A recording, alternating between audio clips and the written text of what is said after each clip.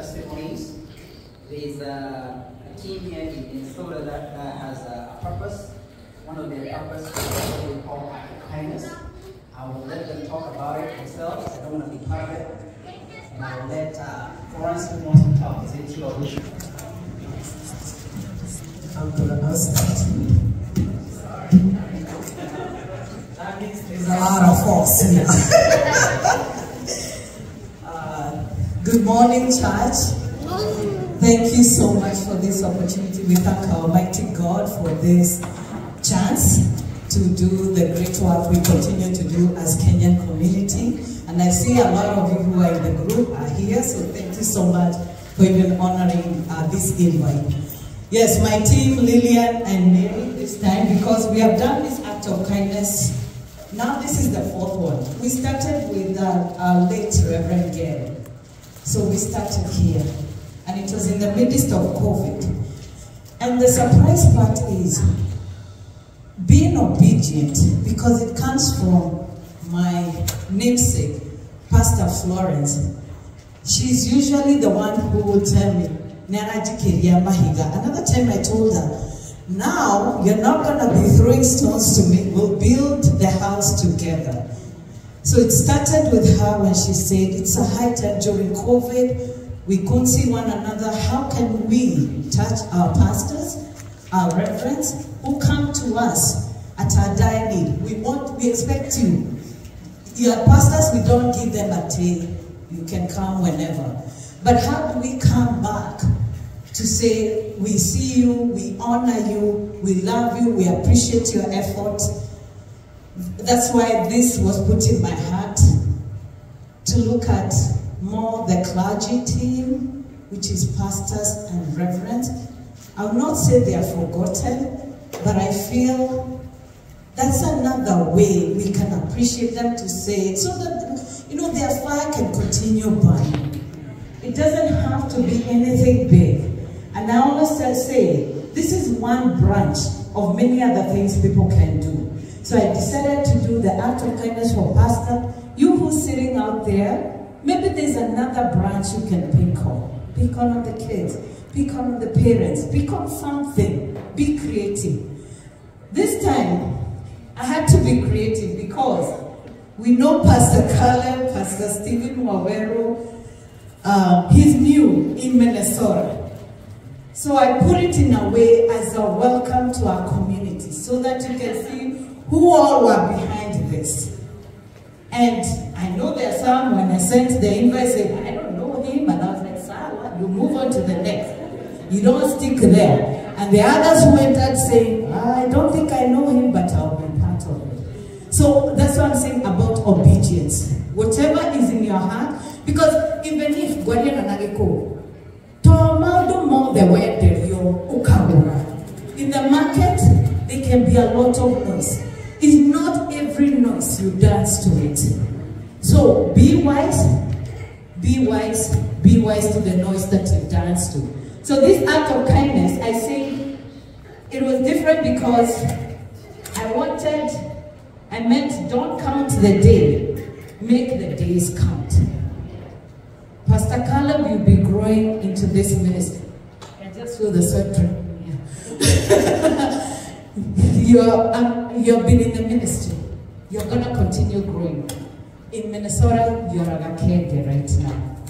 You are an infant. You're going to grow to be a toddler, to a youth, young adult.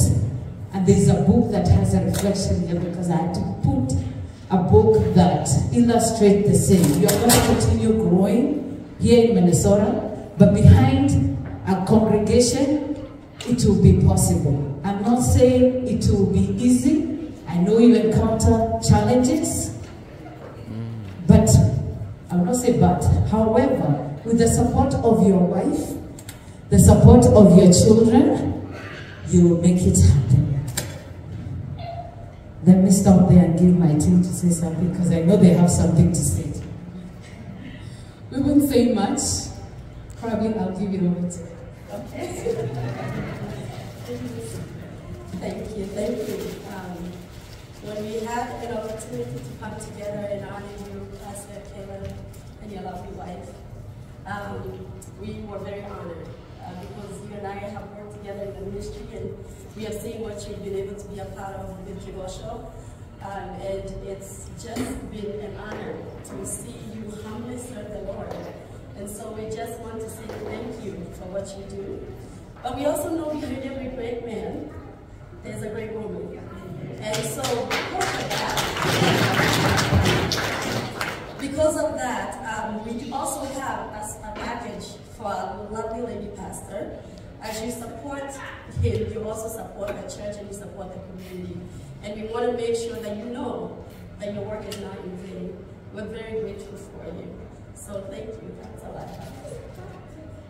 So as I said, I know they have something to say, and it would be selfish of me to say I only did it with my team, but I did it with an additional 83 people who are in a group. Some of them are here, so we are going to eventually add you to that group. You can share your gratitude, and however you want to say it, you know, we'll add you to this group after this. So this one is, we are going to present now.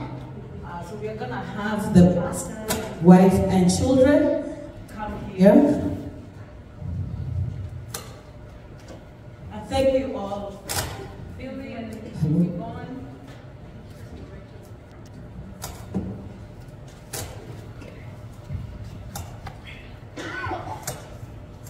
And thank you all who chose to come here. And I know some of you will have something to say, so I'm sure you'll be given a chance. Mr. Forrest, I'm sure. So this is for you and your family. The message is in there. And because, as we said, behind a great man, there is always support from a wife. That's for all of you.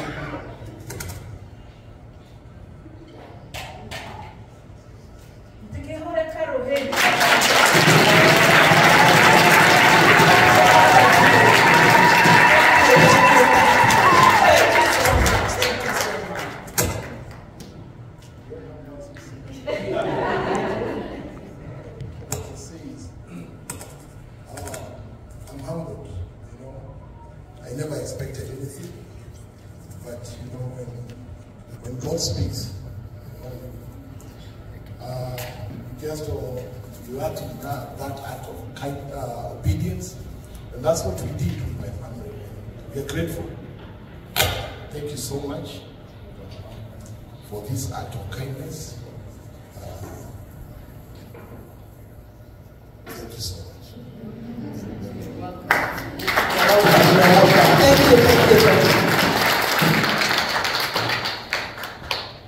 That's it. Maybe we can have one or two people who are in the group to say something like that. Do we have that time? Anybody, because I see a few faces here. And yes, I can invite one or two, and one of them might Florence, but not saying it today. So I'm not preaching, just saying a word. Who else is going to represent your team? I know we have the Wahomes. Wahomes, okay. We'll take the Wahomes and Pastor Florence to come and say a word or two. Right, yes, so it can be anybody. I think maybe, as I said, that whoever is here representing the 83 people, we can stand up.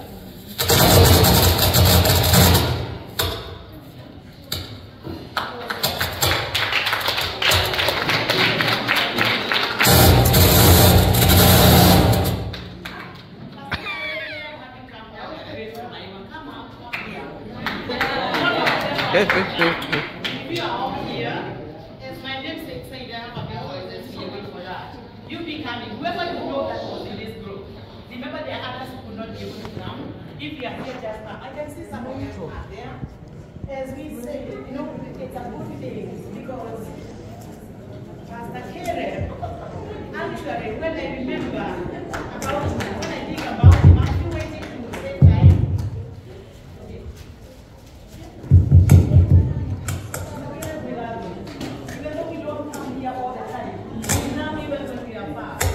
So this is among the team that was by the group and others who are not there. Why should we do this? Because generosity. I'm not preaching, but Abraham, he welcomed strangers, not knowing that they would come and finish barrenness in his family. Pastor Caleb planted in his commitment by coming to Kcoc. And when I remember about him, I'm just reminded of 1 Corinthians 15:58. That therefore, my brethren, be steadfast, immovable, always abiding in the work of the Lord, inasmuch as you know your labor in the Lord is not in vain. And so if you are there, as my co-pastor is saying, you've been maybe waiting to do something. You know, we don't say we are going to do it in the spirit, because Jesus always touched people, you know, physically. We have to touch our pastor and tell him we love him. He has committed his life to come here, and there is nothing so good like when we know there is a team behind you. We are from different churches, others are from Catholic, others from Pentecostals, others from SD, all over. So we love you, and we are following the legacy of our late Reverend Ngeru. I always feel I'm part of this, I don't come all the time. Before you came, I used to come and preach, but you know, whenever the chance came, now God gave, gave us another chance. So we all love you, and it will be selfish for us not to give somebody who is not a pastor to say something in the community. If you allow me, I would pick Haman Wawero, so that we can represent men. Is that okay? Yes. Yes. Now, for those who don't know, my name is Haman Wawero, and I thank God for this good opportunity to be with you, men of God and women of God. We are in the service. The Bible talks about when one is in need, we come together. Or when one is going further, also we further together. So in all that we do, let's do according to the love that Jesus showed us.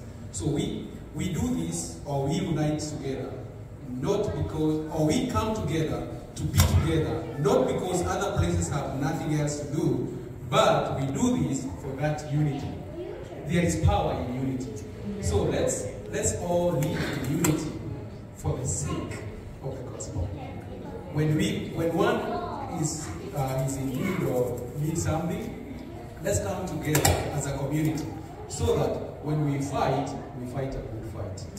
So God loves you, I love you, we love you. God bless you. Welcome to